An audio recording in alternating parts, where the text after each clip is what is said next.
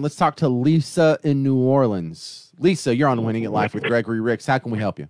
I do not have a 401k, but I participate in something called a deferred compensation sort of project, I guess you'd say. And when it started, the company let us spread it out, like over 7 years.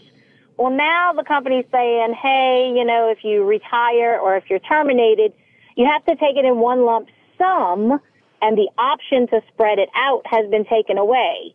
What kind of tax hit am I looking at? Ouch, if that's a lot of money. So it's going to be subject to your tax bracket. And I've seen those plans before. I had somebody sit down with me a few years ago, a friend that was getting a deferred comp, and I think it was like $70K a year for 5 years. Thank goodness they didn't force it upon her all at once. But it's going to be subject to your income that year, and the amount of deferred comp is all going to be wrapped together, and you're going to be taxed at that tax bracket.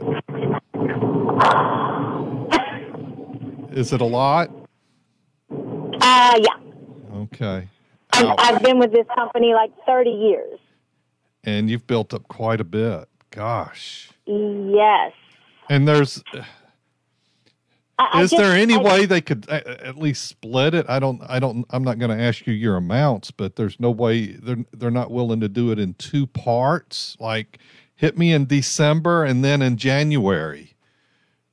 I just didn't think that when you started an option that they could change it midstream, but I guess that's legal if they're doing it. Yeah, I don't know the situation or to look into that, but yeah, to change it on you midstream seems kind of tough. Can you access it in advance?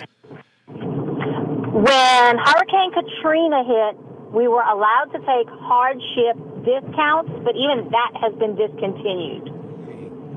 Wow. And there's no COVID option on that to take some this year? None. Oh my goodness. I'm sorry to hear that. Yeah, I'd like to do some reading about it, but yeah. Let me throw this at you. That's what the plan is telling you. There's another gentleman I talked with a few years ago, highly compensated, and his separation plan was pretty big dollar. And I told him, I said, what you've got to do is if you're tight with the owner, maybe you go back and restructure that. I was trying to get them to restructure that or funnel that money into another structure to avoid the taxes at this time. Gregory, what are you telling me about something? I'll definitely do some investigative work, and I'll probably get back to you guys. Okay. Right. Yeah, give us a call, Lisa, see if we can be of help more. But yeah, the deferred comp through a third party, maybe. Wasn't there a picture that did that? Yeah, and that's what I was talking about earlier. Basically, it was taking and putting that money in maybe a life insurance structured deferred comp where that structure could then pay out the money later. So it's not coming to that individual. It's kind of like restructuring it. But she's not the only one at this company that's in this situation. This is for all the employees.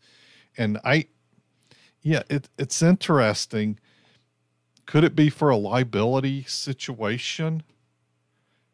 They're carrying that and somebody doesn't want that exposure or the cost of the insurance to protect them being paid out over time.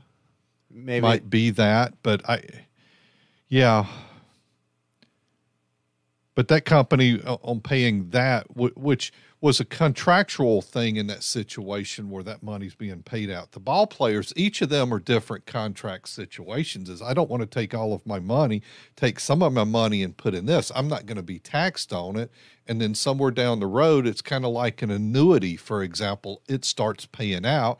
Then you're being taxed on it at this time. So